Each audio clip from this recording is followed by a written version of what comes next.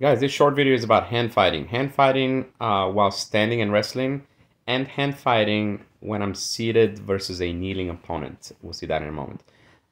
What is the purpose of hand fighting? We want to get advantageous angles, two-on-ones, and all that good stuff. Okay, I can get collar ties, or I can go to the arms. Either way, it's hand fighting. Anytime I get two-on-one, I get a reaction from my training partner. And like right here, I get a collar tie. He beats the collar tie. I beat his arm, and I get to the side, get an angle. Here, I give him an arm, and I use the momentum to get my own arm drag Russian two-on-one.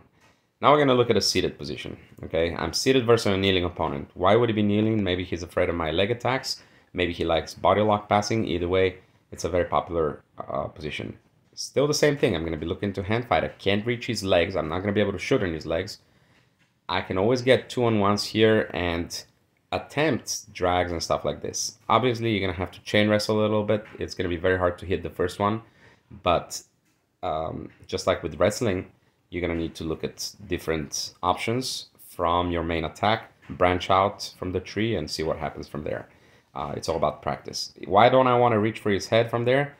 Because I'm giving him the exact same position I want. Okay, right here, he reached for my head. I get this, I get the arm drag, and I'm in the game. Thank you guys for watching.